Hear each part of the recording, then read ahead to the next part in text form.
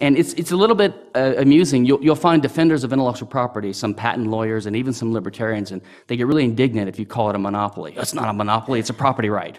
If it's a monopoly, then your use of your car, your car's a monopoly.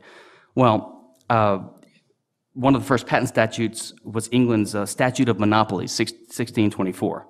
They didn't really mince words back then. Remember, we used to have a Department of War in America. Now it's the Department of Defense, right? The old statists were much better.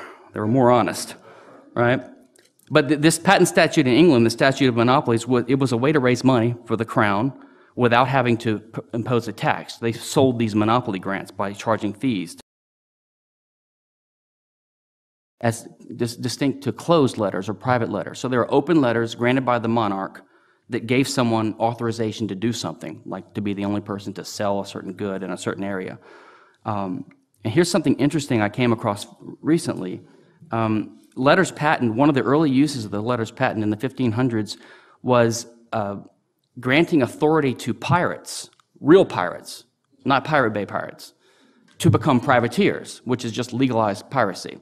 And so you gave them a monopoly over the spoils of their piracy for some period of time. This is where patents originated.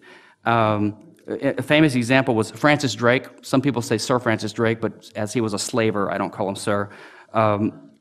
He was given a letter patent on 15 March 1587 that authorized him to engage in piracy. And he attacked Spanish ships sailing back from South America, laden with silver, brought the treasures back home to the Queen.